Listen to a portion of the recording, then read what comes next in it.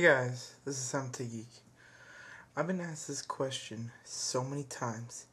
It's gotten so annoying. I'm going to make a video about it. The question is, how do I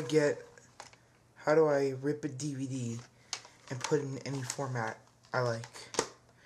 Alright, first thing you do, you get the DVD out of the case and you put it in the computer. For this video, I am going to use a program called Handbrake. It's the most useful program I have ever found.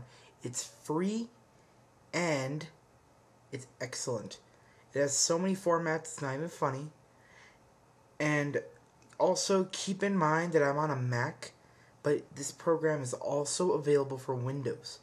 It's the exact same thing, except there's more Windows formats, and it's on Windows. What else can I say? Also keep in mind that encoding a DVD takes 2 to 3 hours. Okay guys, this is how you do it. You have your DVD right here, and then you go to Handbrake. Handbrake is a very useful program for Mac and PC. And what you do is here, I'll show you from the beginning.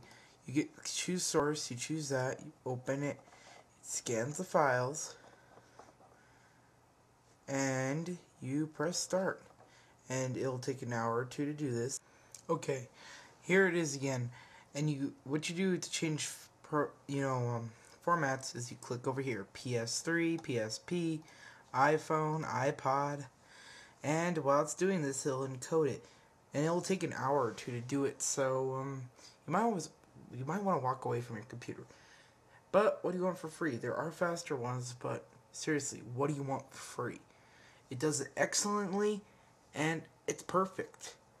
Alright guys, now that I've shown you the software, I'm going to show you what a video looks like. This is the movie 300, and it's been put on iPod format.